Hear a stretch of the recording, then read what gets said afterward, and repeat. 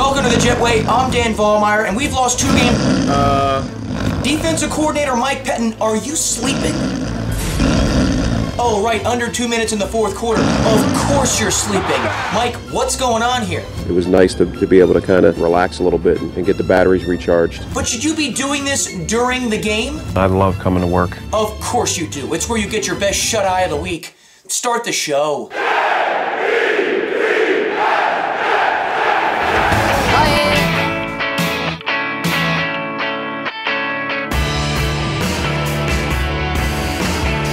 Number 6, Sanchez somehow blows past the 900-pound Vincent Wilfork and gets the 6, but it leads to a scuffle on the field. Wilfork not looking happy here. Then again, if I had a receding hairline like that, I'd probably look not so happy all the time too.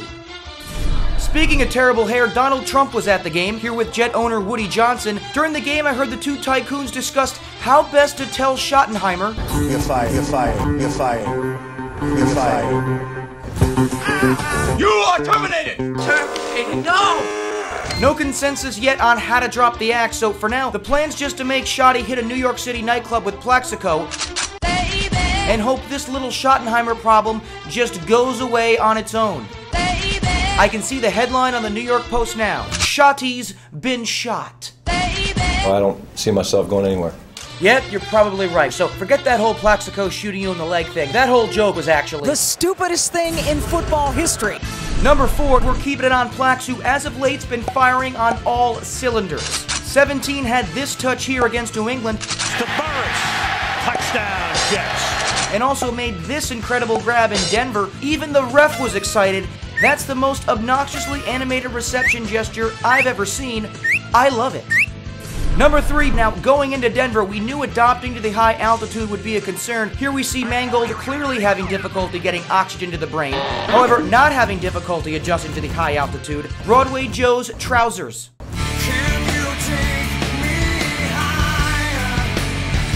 Damn, son, who needs Denver? Those pants are always pulled up a mile high. Seriously, let's get that side judge to do the same thing to Joe's pants and get those pantalones down to a normal height. Number 2, back to the Meadowlands, and it's a big stick by my man Pooh. That guy, Rapati, Pia, help me out, Mike. And Jet fans shower him with a Pooh chant. Pooh! Pooh! Ooh-ha, gets saluted by the crowd. Everyone loved it except Sanchez, who was back behind the row of telephones freaking out because he thought fans were chanting not for Pooh the player, but Pooh as in what everyone saw Sanchez do in his pants 1 week earlier in Buffalo. Oh, man, that was awesome. I think I speak for Sanchez when I say, thank God we weren't wearing our white pants in Buffalo. And number 1 was part of a new segment we call the Jericho Cotchery Crotch Shot of the Night. Bart Scott pursues the play, goes airborne, and then nails Pooh right in the groin. I know the big thing in New York right now is Occupy Wall Street, but right here, Bart Scott is all about Occupy that crotch. We joke, but this is pretty serious stuff, and the man at the center of the controversy, Bart Scott, was interviewed by NBC's Bob Costas. Take a listen. How do you feel about what has happened? I think it was a wonderful moment. In every aspect? I mean, it really was a spur of the moment type of deal. What did happen?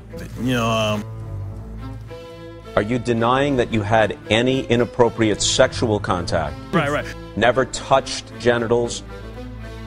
Never. Oh boy, Bart, not looking good there. I think you might be going to jail. Can't wait.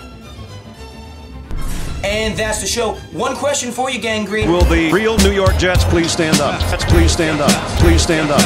Please stand up. And will our lazy defensive coordinator please wake up? May I have your attention, please? Will the real defensive coordinator please wake up? Nope, he's still out like a light. So am I. Peace.